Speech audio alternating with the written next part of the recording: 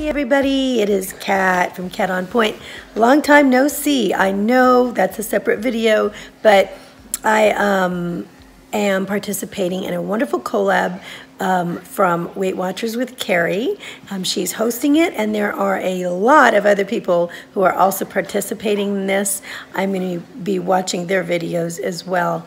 I am going to be doing a recipe that's really super simple today, and cauliflower is one of my favorite things to have, but I very often don't have it because number one, it stinks up the house, and number two, it just takes too long to cook and I don't have the patience for it. So using my slow cooker to do veggies like cauliflower and also putting it outside, you know, is a real good help. You see somebody in the mirror back there. All right, so anyway, I'm going to put everybody's links below. Go and check out their videos, and thanks for watching this one. See you later. My last slow cooker recipe totally didn't work. So I'm going to another one which I've thought about making for quite a while, and it's going to be super, super simple. What I'm going to use is a whole head of cauliflower.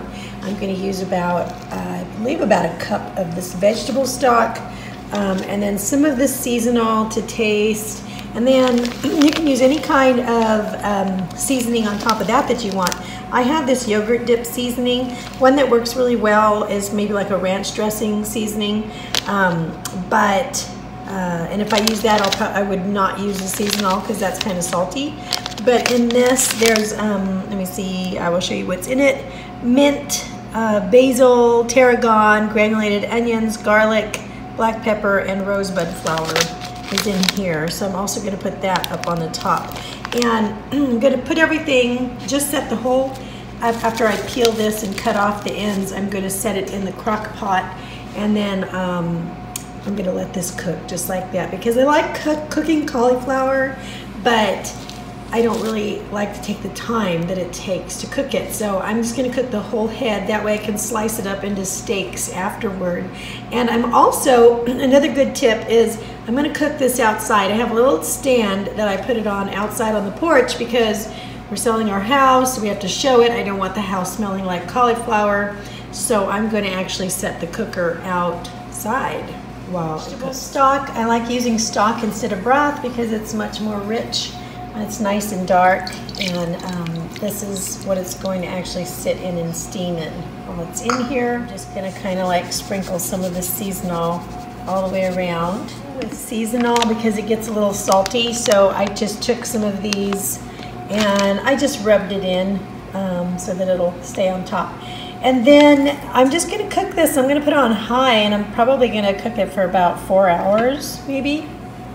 So it's not something I don't think I would leave overnight, not overnight unless I had it on low. Okay, so I actually left it out like 5 hours instead of 4 hours. So here it is, and it's steamed up pretty well. It is really, it's kind of tender. So let me take both hands and I'll bring it out on the plate. Here's my cauliflower, Crockpot cauliflower, and I'm just gonna, I think what I'm gonna do is slice it kind of like, it's really tender.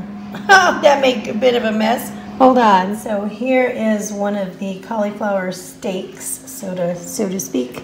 And I have just a dollop of the olive oil mayo on it. That's how I like it. And it's nice and warm and tender. And actually, see how tender it is? Yum. And spicy. And before I added the olive oil mayo, it was 0 points. So however much, you know, ranch dressing oil you put on it, that is actually where your points are going to come from. And I know this is incredibly simple, but it is incredibly tasty too. So there we go. I'm going to have a good time having this.